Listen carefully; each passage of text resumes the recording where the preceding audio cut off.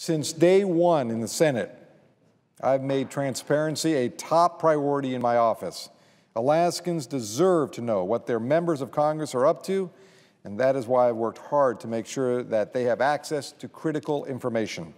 Since being elected, I have posted my personal disclosures, my personal financial disclosures, on my Senate website, so my constituents have full knowledge of how and what I'm engaged in, and they can get it electronically, access it electronically to my personal information anytime they want.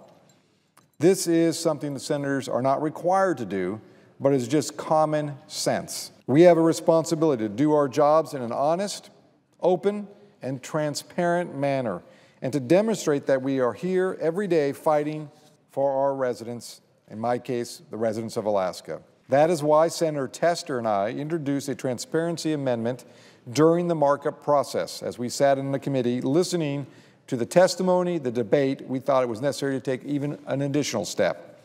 And I'm pleased to say it was adopted and incorporated into this bill by the full committee. The provision is simple. It requires that the annual financial disclosure form, the ones that I put on my website, filed by members of Congress and their staffs, be posted online and accessible to the American public.